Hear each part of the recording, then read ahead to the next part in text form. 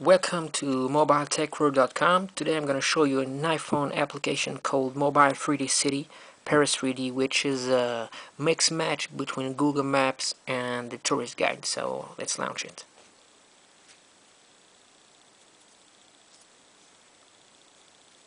So as you can see, I have a full map of the city of Paris. So I'm going to zoom in and you're going to see that one of the biggest features of this app is that every single building on the map is being rendered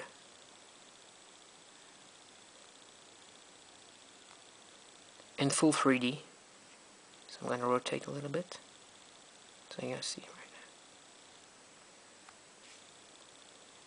I can navigate around, zoom out, zoom in, so you can navigate around Paris. So I can double tap on it, get all the informations, send it by mail, add it as a bookmark, get a direction.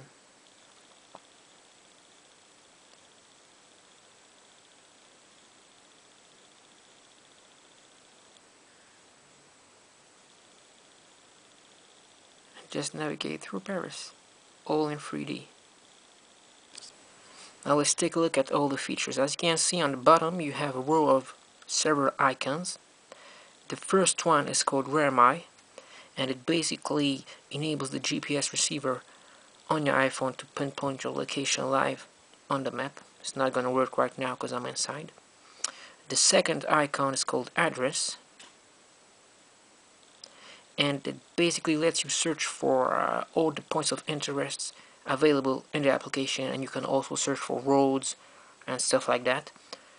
But if you're searching for a certain specific address, you can't put the number. For example, if I want to look for this one,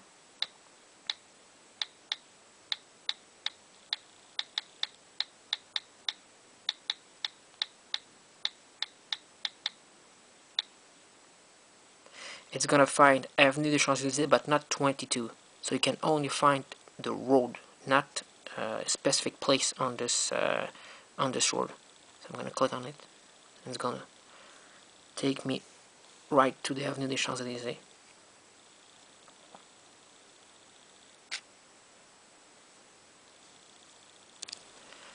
The third icon is the themes icon.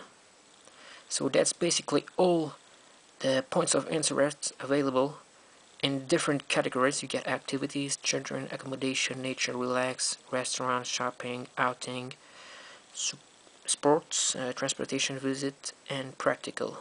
So if I click on outing, for example, and I go back on to the map, you're going to see that every building that has, for example, a nightclub is being rendered in purple on the map, so you can find them easier.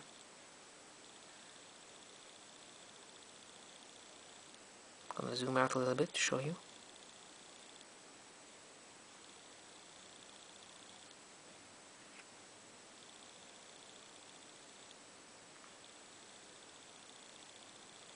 I zoom in and click on one of the buildings, this one for example.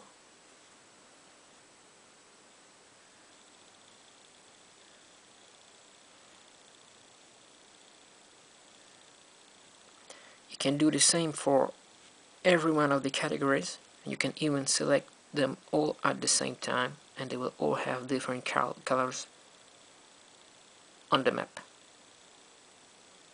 Go back, you can see all the different colors, all the different categories.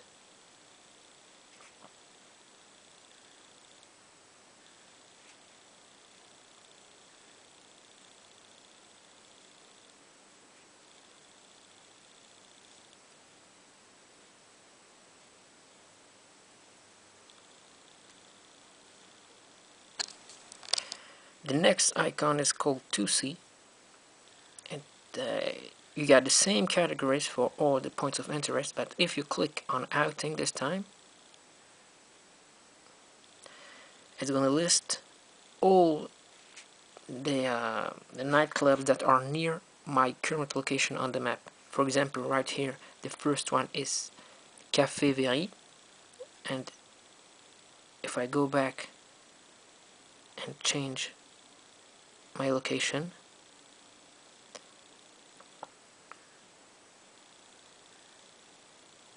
you're gonna see that it has changed. The closest is the Cinema Gaumont Opera at 23 meters around me.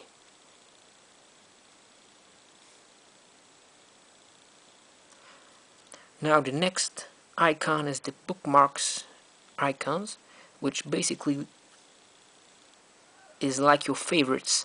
So for example, if I want to double tap on this building, I can just save it, create a bookmark. I'm gonna call it bookmark 3, add it, and I can find it again right here. It's like favorites. You can manage them.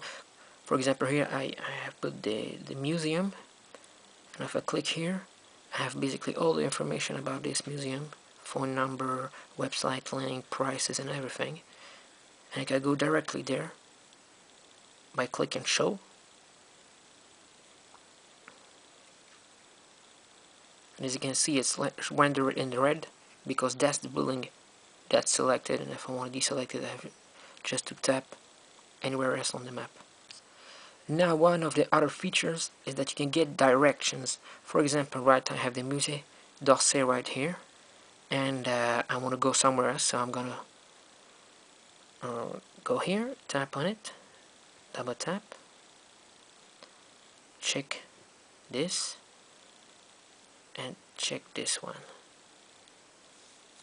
And basically I just calculated direction from this point to the other bookmark I had. And you can see the directions being rendered by this red line. And it's only directions by feet. You don't have transportation, unfortunately. Here we go. We are at the Place of the Invalides. And finally you have the options icon right here, which lets you display roads, for example. So it's gonna overlay the roads in white, as you can see here. You got display themes, which is basically the same we've seen before. GPS receiver, activate the GPS. You got a help file right here. Then you got the credits. And that's it. Oh, and you also have a little overhead map right here that you can expand when you click on it to see where you are exactly in Paris. So that's it for all the features available in this app. As you can see, it's a pretty good application. Really cool to navigate through Paris in 3D. The only downsides I see is that it can be a little bit slow on the frame rate when you got a lot of buildings being rendered at the same time. And you definitely need to have your two fingers to use it. You can't use it with one hand. For example, if you're walking down the streets in Paris looking for something, you always have to use your two fingers to navigate, to zoom in, to rotate, to do anything. But right now I'm using an iPhone 3G, and I'm pretty sure that it runs a little bit faster on the 3GS, given that the new iPhone has a better processor. As you can see, it can be a little bit tricky to use it. You have to have your two fingers on the screen to tilt and to rotate around. I'm going to zoom out.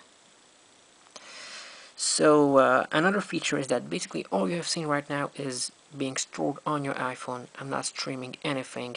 As you can see, everything is disabled. Wi-Fi, 3G. The app is around 450 megs. It's available on the App Store right now for around $6.99 and €6.99 if you are in Europe. And it's pretty cool. There are going to be a lot of updates coming with hopefully a little bit more points of interest, because right now you only have 2,000 points of interest for Paris, and that's a little bit on the short side for a big city like Paris, but it's quite good. So You can follow me on mobiletechworld.com or on Twitter at mobiletechworld. And that's it for now. Cheers, guys.